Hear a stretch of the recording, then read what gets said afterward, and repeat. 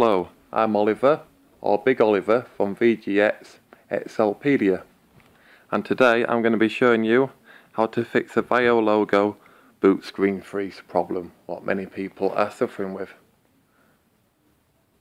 Okay, so first of all, you need to make sure that your BIOS is set up correctly.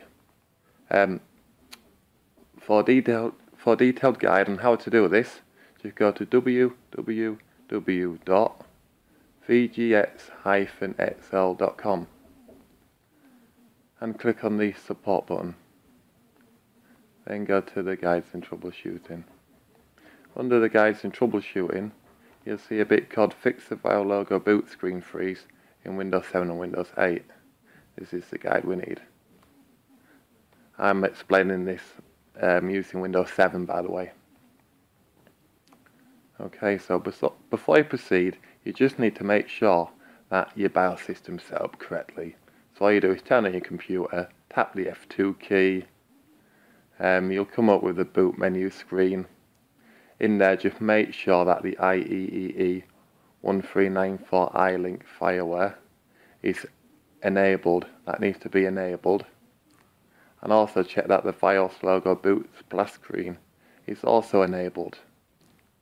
Click Save and exit. Right, that's the first part, and the second part is down here. That's it written, and I'm going to show you how to do it. It's nice and simple. Right, you just click on the Start button, navigate to Device Manager. I go Computer, System Properties, Device Manager. In here you see a section that says IEEE 1394 bus host controller.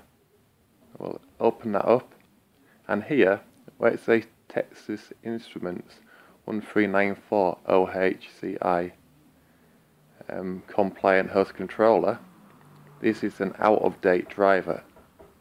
My apologies, no, this is an in-date driver. This is the latest driver.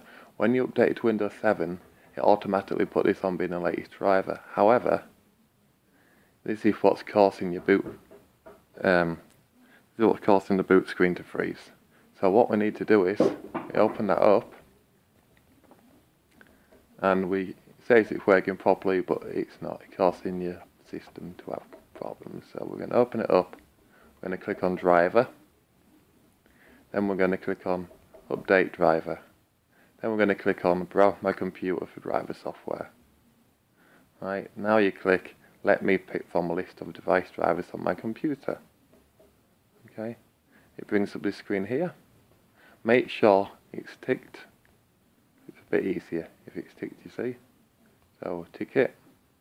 And down here, on -3, there could be more or less on yours.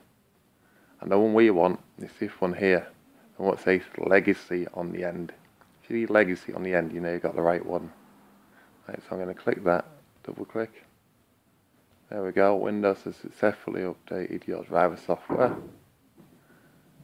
Right, that's it. Job done. Close it all up.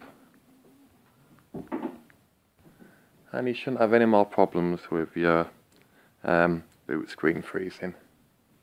Thank you for watching, and check out www.vgx-xl.com. Thanks, bye.